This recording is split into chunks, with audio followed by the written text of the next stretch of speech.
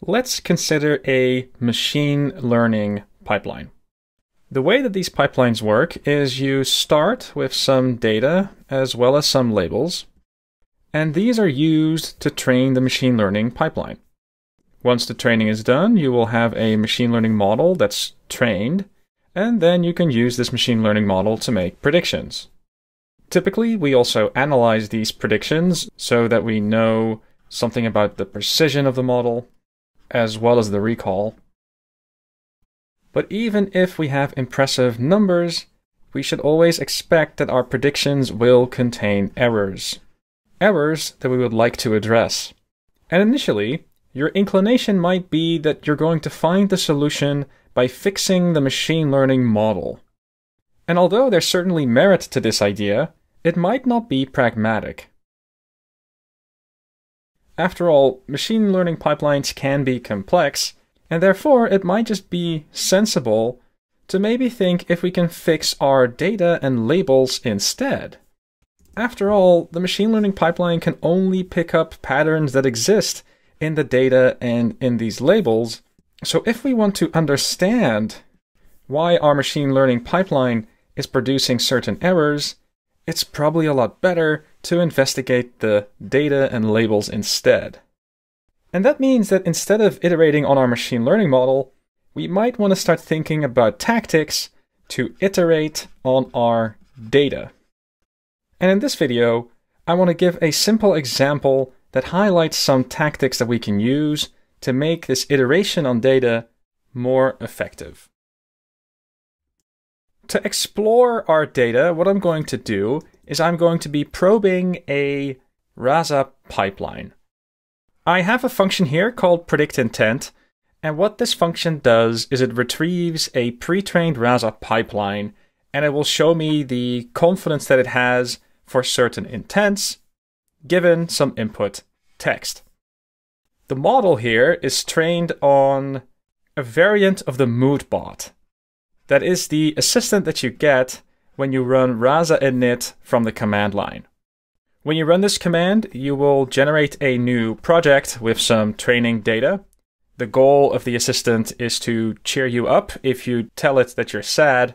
And the pipeline that I'm using is the basic one that we provide with the init project.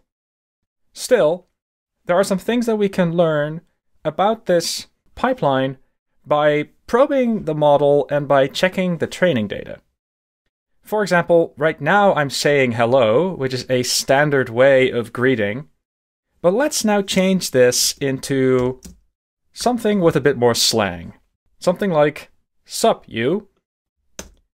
If I run this, then we notice that we are no longer picking up the greet intent. In fact, the model currently thinks that we're trying to tell it that we're unhappy. Now, what we could do is we could try to look at the machine learning model to see if there's anything quirky happening. But what we can also do is we can have a look at the text that we are providing, and we can check if there's something similar to this text in our training data. And the training data is loaded in this data frame that I have over here. Now I've got a data frame over here which represents NLU data that was in my Rasa project. I have text as well as an associated label, but by putting it in a data frame, I can more easily query it from the Jupyter notebook. So what I'm going to do now is I'm just gonna ask the data frame to give me all the examples that it can find with this subword over here.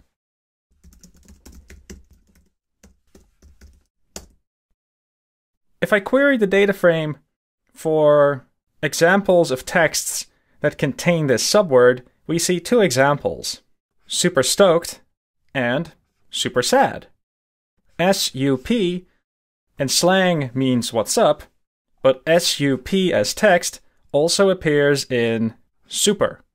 So even though when you look at this example, you might consider it's quite weird that we are detecting the mood unhappy, by looking at our training data, I hope that you recognize that it's actually not that crazy.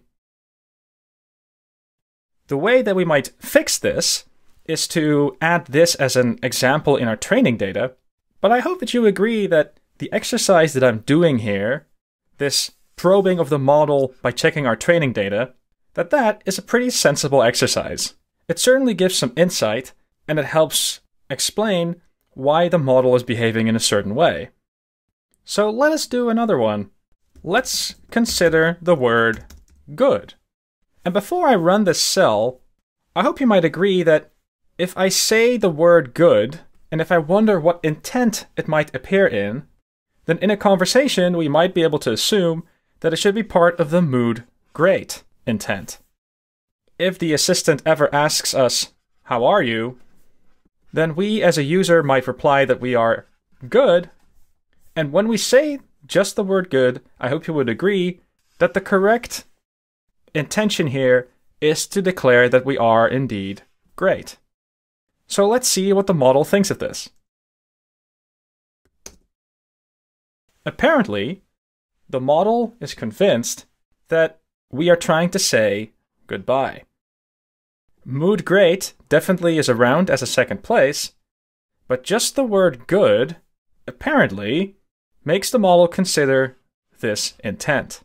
So, again, let's see if we can explain that by looking at the training data. I'll zoom out just a little bit. If we look at texts where the subword good appears, then it seems like it appears in a lot of labels. It seems like you can use it to greet. You can use it to say goodbye. You can use it to affirm, to tell the assistant that indeed we agree with what it is saying. Then it seems that indeed we have 3 examples where we can say that we are indeed feeling great. But even in the opposite intent, where we declare that we're not feeling great, it also appears. So you might be able to imagine that the word good here doesn't contain a lot of effective information when it comes to assigning a label. But if you squint your eyes at these examples, you should notice something else happening too. Let's have a look at these 2 examples. Notice that for 2 different intents, I have 2 examples that are exactly the same. And this is something to be aware of. We cannot expect our intent detection model to separate these 2 examples into 2 separate intents because they are exactly the same.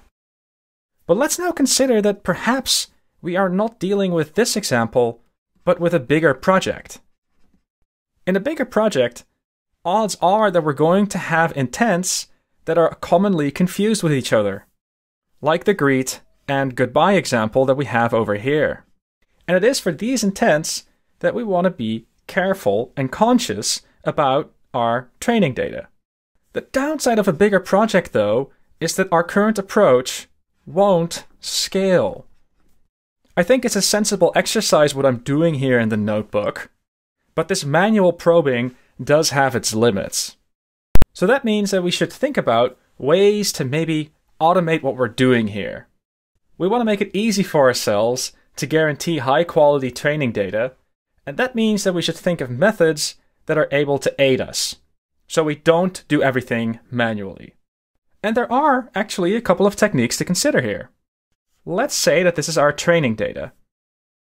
It has all of our NLU examples, and potentially what we could do is we could say, well, let's take that training data and let's analyze it to see if we can come up with recommendations on things that need to be checked first. There's a few easy things we can always do. Namely, we can check if we have an appropriate number of examples per intent. If we have a couple of intents with only 3 examples, we can already advise you to add more. But we can also maybe analyze this NLU data together with a model to detect if there is clear confusion between intents. A principled way of getting there is to say, well, let's apply cross-validated metrics. The simplest way to do that is to split the dataset up into 2 pieces. And what you can then do is you can say, well, let's first train on the first piece, and after that test on the second one. And then on this test set, we can have a look at the errors. And we can do the same thing for the second part. And by checking the errors that are made on our test sets, we have an automated way to inform you which intents are commonly confused together, and that might give you insights on how to improve your training data, which in turn is going to have a great effect on your machine learning pipeline. What's cool about this approach is that we might be able to automate this somewhat. We could say, well, let's run this every day to generate something of a report. After all, we get new data every day, and we label. And by generating a report on a daily basis, we might be able to help people label more effectively. Now, this way of generating recommendations, that is something that is now made available as a feature inside of Rasa X. So if you're interested in trying this out, you should be able to download the latest version of Rasa X and give it a spin. If you want to give Rasa X a spin with these new NLU insights, what you need to do is first run this command. This command will run all the cross-validation that I mentioned earlier, and this will make sure that when you run Rasa X, there will be an overview ready. I have already run this command, so instead I am just going to run Rasa X. Inside Rasa X, I can now find my intent insights. And you can find this view yourself if you go to the Insights tab right here. Now, it deserves mentioning again that I am running the very basic Hello World example here, but I hope it's clear that this overview can inspire you to improve your data. Immediately, I can see that there are a couple of intents that aren't performing well at all. And in particular, it tells me that I need to concern myself with the lack of training examples. Now note that the suggestions that I have here can be clicked, and they will take me to the appropriate NLU inbox to help me get started with labeling right away. Now, to give you an impression of what else you can expect, here is a screenshot from a more elaborate project. And here you can see that the warnings indeed give you more elaborate suggestions. We can notify you that there's been particular misclassifications. We can also warn you that there might be potential bias. And we can also let you know when the model makes predictions with low confidence. And also here we can try to steer you to the right examples to label so that you might improve your overall pipeline. It is very important to keep iterating on your data as new data comes in. And I also hope that you appreciate that it's not so much a quantitative exercise. For a large part, we are concerning ourselves here with the quality of our training data, not just the quantity of it. It should also be said that internally in Rasa, techniques that might help you label are an active area of research. We are actively thinking about what tools that we can make to make conversation-driven development easier. So having said that, definitely feel free to reach out to give us feedback.